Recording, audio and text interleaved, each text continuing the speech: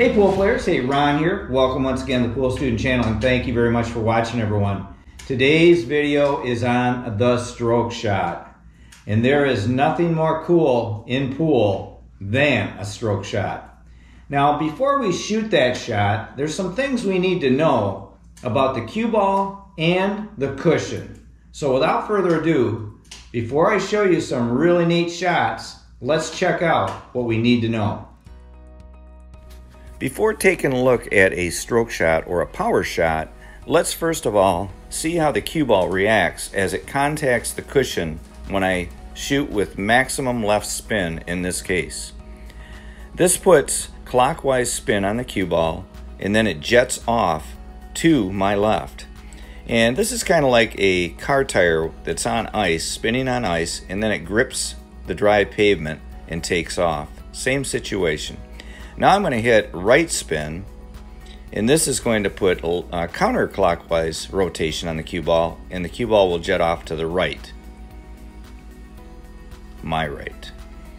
So knowing this, we can use this to our advantage when we execute a power shot or a stroke shot, because we know that the cue ball will jet off the rails and easily propel itself around the table. Here I'm performing two shots. These are running spin shots, cue ball only, and I'm showing you as an example how it jets around the table. Here's another shot, and this is outside top right. So this is running spin. Now here is inside spin. This is not running spin. After it contacts the first rail, however, the second rail, we do see running spin. Let's take a closer look here. Slow motion. First rail, not running spin. But watch as it contacts the second rail and it will jet off. Now this is an advantage to us, and we can use this during a power shot or a stroke shot to get around the table.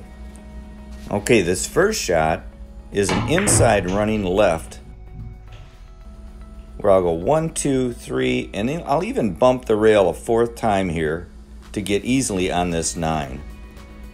Now we've got another inside running left spin shot, and we're going to go 5 rails, 1, 2, 3, 4, and 5. By spinning the cue ball, we easily can contact all those rails to get nice position on that 9. And this is a real good shot here. It's a power draw shot. By using low right, we can also spin and change the direction on the rebound once the cue ball comes back to the rail.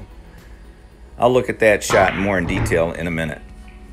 Okay, this one is also a power draw where we put spin on the cue ball and change its direction once it contacts the rail to come back under that 9. Okay, here we have just a simple draw shot with a low right. We're going to just go 2 rails to come back to that one side of the 9. But now this one is a little bit more of a stroke. So this is more of a power stroke, not much of a power stroke, kind of in between. But we're going to go 2 rails once again, but we're going to go to the opposite side of the 9.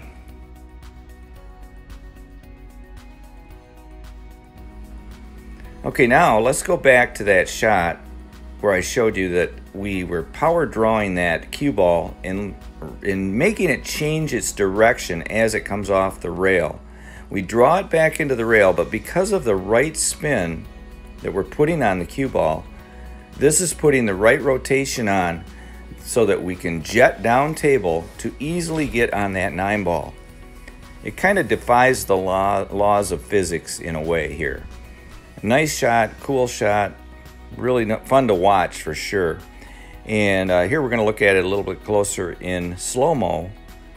See how the cue ball is rotating back. You would think it'd just come back in its natural V off the rail, but because we're putting that spin on, we change its direction to shoot it more down table to get on that 9. Great shot to know. And I'll shoot it one more time here in real speed so you guys can check it out. Thanks a lot for watching, everyone. Hey, if you're not a subscriber to the Pool Student channel, please subscribe. Your support really helps. I'm trying to build a great base of pool players here that we can all share ideas with. So thanks again for watching. Like I always say, keep on practicing.